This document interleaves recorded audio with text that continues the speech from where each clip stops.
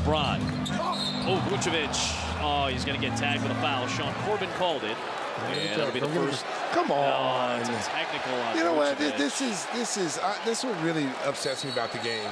Oh, they threw him no, out. they just threw him out of the game. No, he didn't. That is absolutely That's oh, come on, man. Come on. That took place. That's terrible. That should not be a double tech and get ejected from the game. Vooch foul there. That's a foul. Sure, it's a foul. It's a foul. Okay. And you let him make your case and then explain it to him. Hey, here's what happened. And Vucevic is going to talk, and you got to give these guys some emotional leeway. Now keep in mind, as we show it to you here, Trey upset at that, not getting that basket in an offensive foul call. He fires that ball at Scott Wall. And the replay, quite honestly, I don't think did it justice. He really threw a hard pass at the referee.